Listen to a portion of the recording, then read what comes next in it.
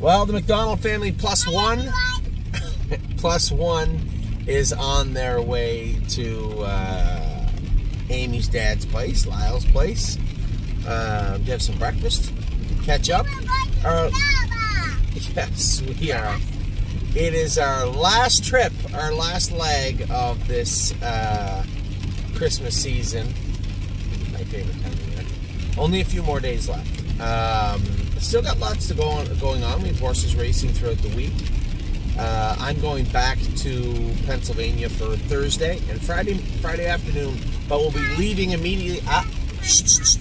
We'll be leaving immediately after race 2 because I want to make it back for our Christmas party Friday night at Mohawk.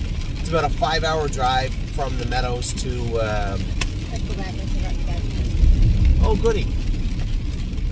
It's about a 5-hour drive from the Meadows back to Mohawk, which gives me plenty of time. I'll be there before 7 p.m. on Friday.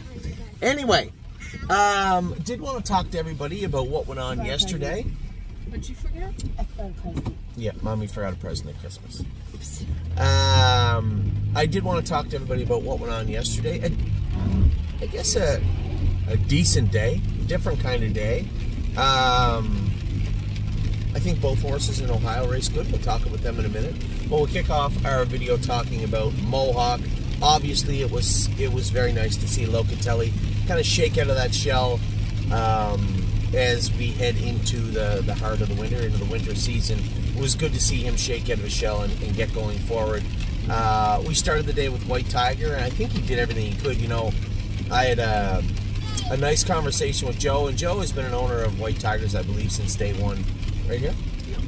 Same as Amy and I and a number of other people.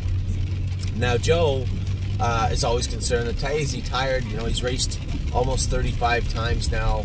And my take on it is the same thing I told Joe, and I'll tell everybody. 7-year-olds are not like 2-year-olds or 3-year-olds. They'll tell you when they need a little rest. So I defer to the people that are around Tiger every day. I know when I walked in the barn the other day, he was bouncing in his stall. He's put really good weight on. He looks great. Dominic has him in great shape.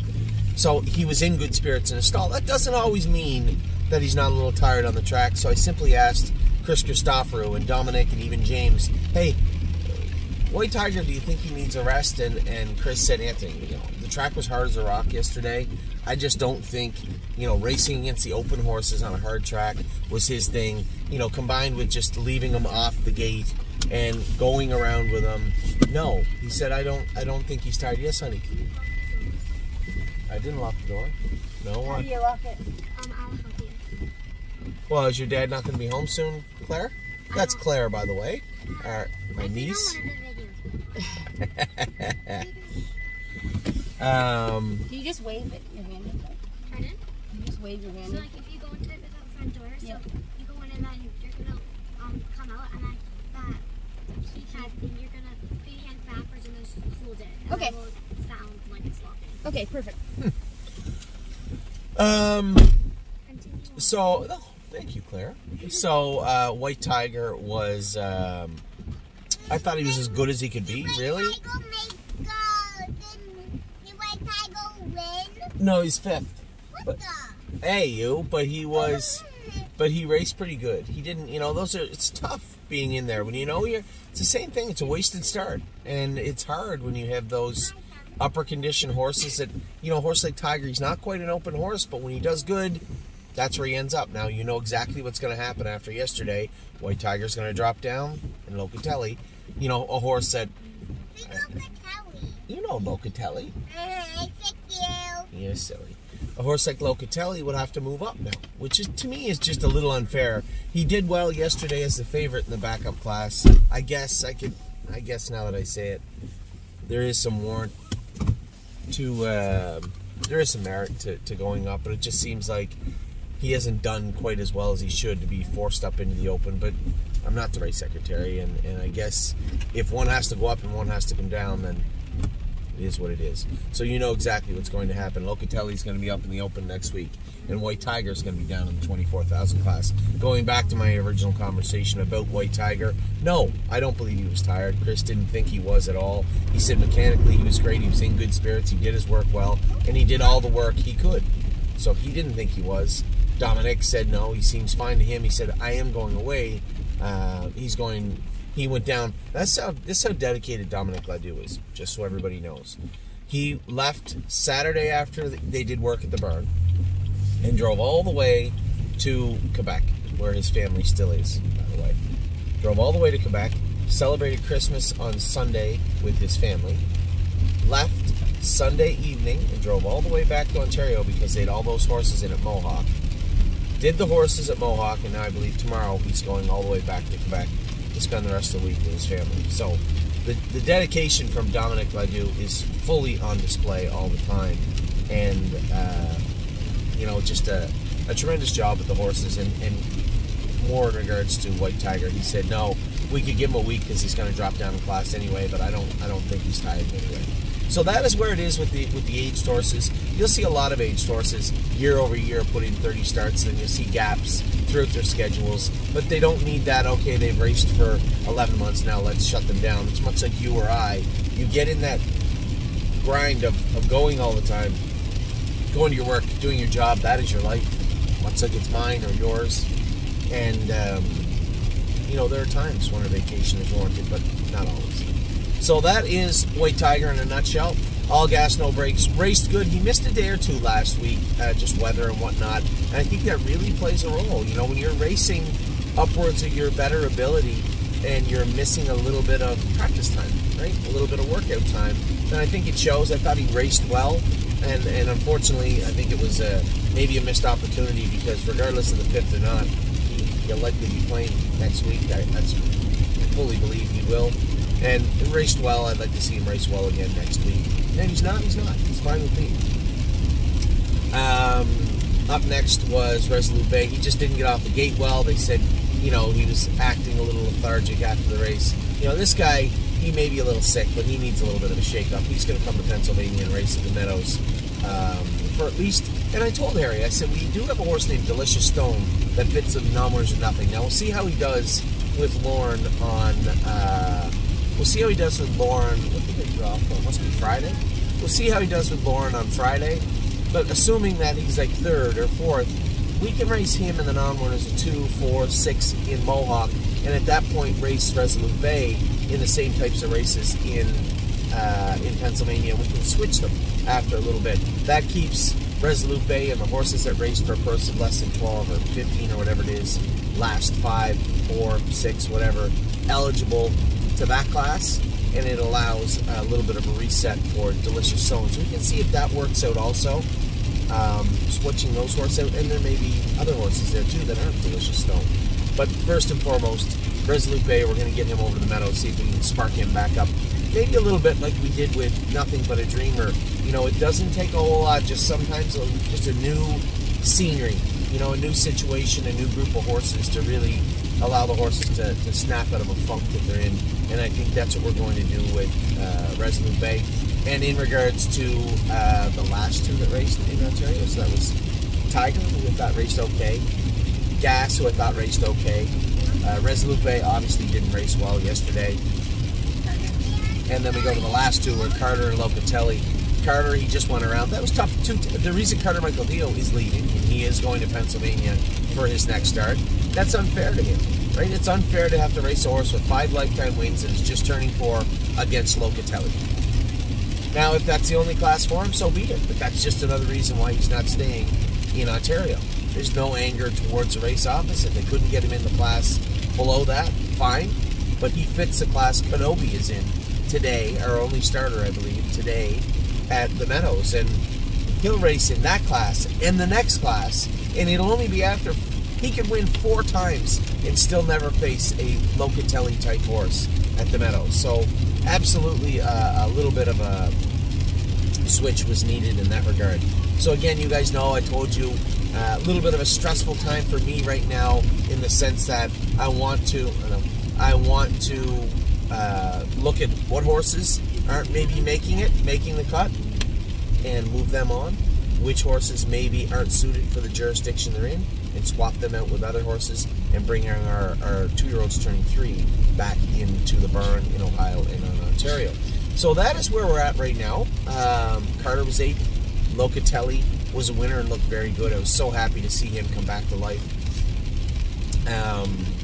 Very, very happy to see him come back to life. Now, we've seen this movie before.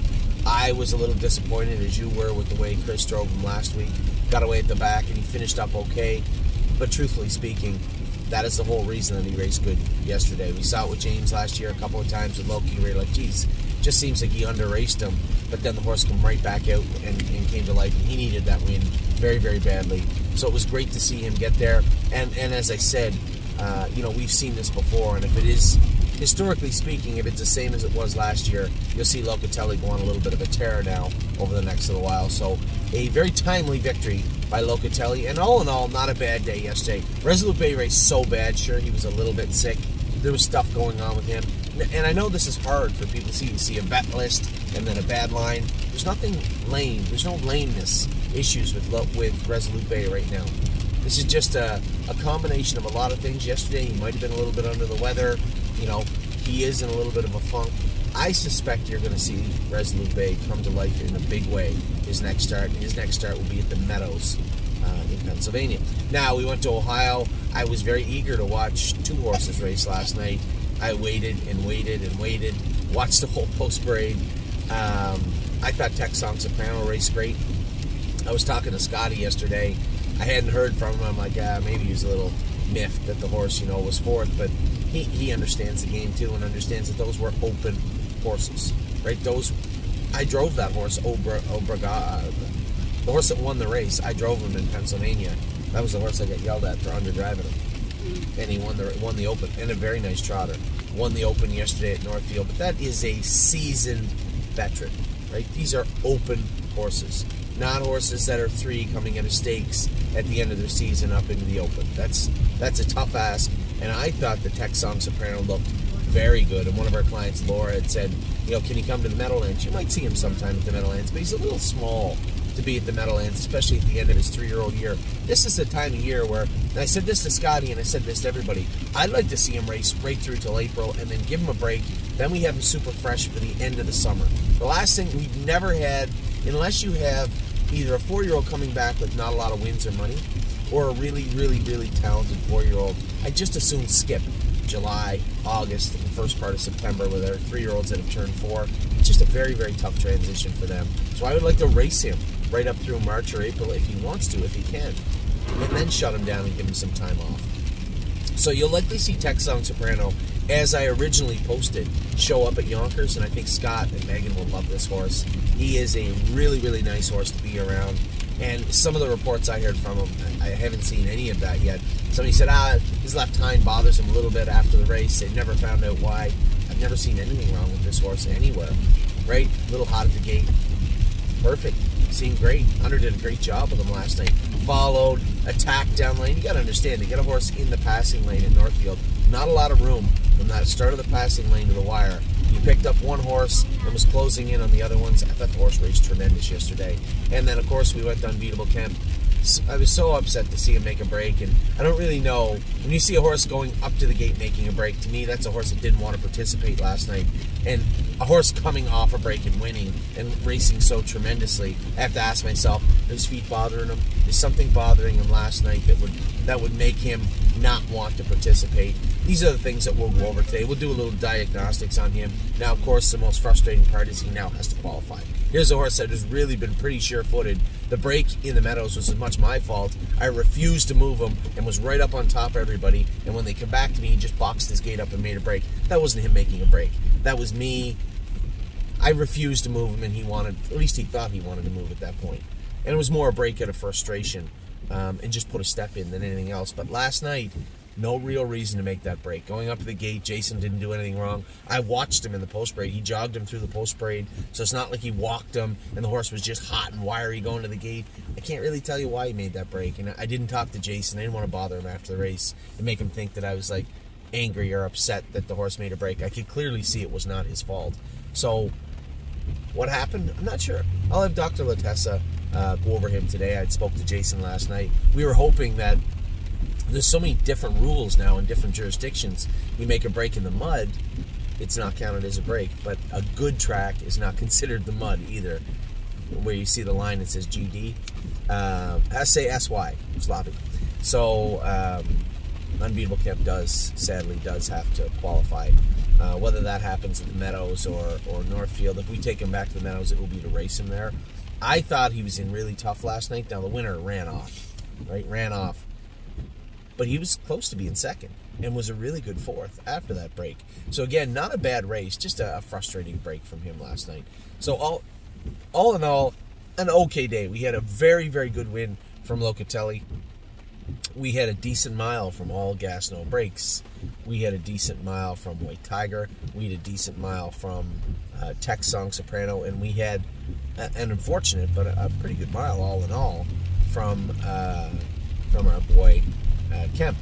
So with that, that's a look at what went on yesterday. I'm not going to be at the Meadows today. I believe Sean Johnson is going to drive Kenobi for us. A little update on Kenobi. I didn't realize how well Kenobi would get over a half, and I think for me personally, I know there'd be a couple people that messaged me and said, where will Kenobi be racing? And I said, likely Pennsylvania and Ohio. I'm thinking he probably should go back to Yonkers, and maybe even a horse like Saratoga, Yonkers. He could do very, very well down there. And it's not. I don't have a problem with Kenobi at all. I was torn of sending him to Mohawk, but I didn't really want to put him in that claiming class because we paid $55 for him. I just think there's a wise place to race him, and that would be Yonkers and or Saratoga. So I had reached out to Mark Beckwith. He was going to get back to me today with whether, where he thought that maybe he could race in the new year and what he could do. This isn't going to be an immediate move. It'll be 2-3 weeks down the road probably. But as I say that, whether he goes to Megan and races at Yonkers or down to Saratoga in anticipation, hey, Addie Bear, or down to Saratoga in anticipation of even a Plain Ridge. I'm not really sure. I'm just trying to make sure that we have a full-time class for a horse like Kenobi. Carter Michael Dio is coming over for that class next week, and he is a better horse than Kenobi. I want to make sure that we have the best horse in every class that we can have them in. And when I look around at the entire playing field for Kenobi, it just makes sense. Oh, I see it. It just makes total sense that we look at if he's going to get around a half surprisingly, as well as he looks like he is, then he should be Yonkers, Saratoga, down that way also. It's a good fit for us there. And before somebody says Northfield, with him having 5 wins, he would have to race in the claiming class or in a graduated condition race, which is going to be tough for him too. There is a very good spot for him out east. So for the people that get in and maybe don't have your New York licenses, don't worry about it. You're going to have 2 or 3 weeks before we really make a firm decision on this. But for right now, the more I look at everything, as I said, the entire playing field, the more it looks to me like he'd be really well suited for there. So nothing you have to worry about today. We can deal with it over the next few weeks. Oh, I missed the... I'm sure we can go around the block, can't we? Oh, good call. So we have arrived at Starbucks en route to Lyle and Shelley's place. We'll be there soon. I will talk to all of you very, very soon. Why does it say no exit here? Are you going to go through the drive-thru? Yeah. You know what you want, Claire? Pardon? You know what you want? Here, you finish this. So we're going to finish our video, take our Starbucks order, and then be done for the 27th of December. Good luck to all my partners on Kenobi today. Sean Johnson will take over the reins with him. I will be in Pennsylvania on Thursday afternoon for Crantini and Enzo Aguayo. The only bad news is we did get their blood back and their livers are high. So as much as I said, back in short notice, they'll be great. I do have my concerns about tomorrow. It's nothing that is scratchable, but it is something that I know in my head, and I'm going to have to drive them in a little more protective way, a little more conservative way tomorrow. And then Friday we have Stay Close and Patrick DePrana. Neither will be driven conservatively. Well, maybe Patrick, but definitely not Stay Close. And then I'm leaving as soon as I get off the track to come right back to race in, to meet and greet everybody at our Christmas party in Ontario 2023. That should be a lot of fun at Mohawk Raceway. Anyway, our day is underway, and it's a rainy, miserable day here. Is this Collingwood? In Collingwood, Ontario. You know what, though? Could always be worse. It's still been a great Christmas season. Didn't you have a wonderful Christmas, Amy? Mm-hmm. What was your favorite present? I will talk to you all very soon. Take care, everybody.